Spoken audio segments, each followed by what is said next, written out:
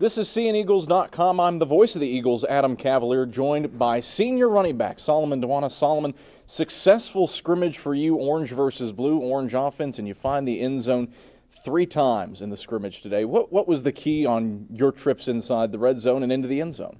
Well, it started with my offensive linemen. They really got the holes open for me. The first play, I couldn't believe how open it was. I pretty much just walked into the end zone. The second touchdown, that was also easy as well.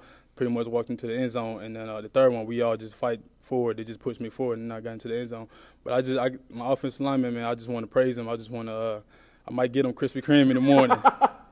You have a talented offensive line in front of you. Alex Taylor, preseason All-SAC at tackle. Kevin Day, who's been on the All-SAC teams pretty much his whole career. And then Lucas Mathis on the preseason All-SAC second team. How do they, you sort of touched on it, how do they help clear the way for you and the rest of the Carson-Newman running backs to find pay dirt so frequently?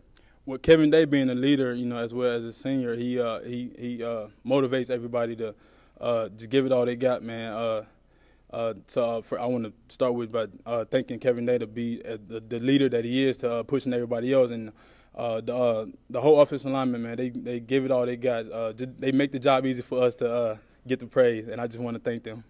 You're a part of a backfield that's pretty talented too. Brandon Baker, Tyron Douglas in front of you.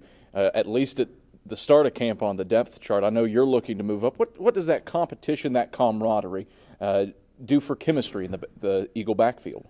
Well, Brandon Baker was already here before I came in, and he started playing his freshman year, as well as Tyron played his freshman year. But since we all been here, we all just built a relationship. We all just helping each other out. Whoever is down, we help try to bring that person out. So we all just working together to just make the Carson-Newman Eagles come back on top. There's a sense Ken Sparks goes for win 300 against Glenville State. He's said throughout the preseason, don't ask me, ask the players, because they're the ones playing for win number 300. How much does that weigh on your mind? How's that process gone in the opening weeks of camp? Well, we don't really hear too much about the 300 when we're in camp, because that's not really our focus. We're just working on bringing just coming together, building a team bonding spirit, just coming together. But as far as the 300 win, we looking forward to getting it. We're looking forward to giving that to Coach Sparks, and we just taking it day by day, just day by day. Solomon, a pleasure. Thanks for stopping by. Thank you. That's senior running back Solomon Duanah. I'm Adam Cavalier, and this is CNEagles.com.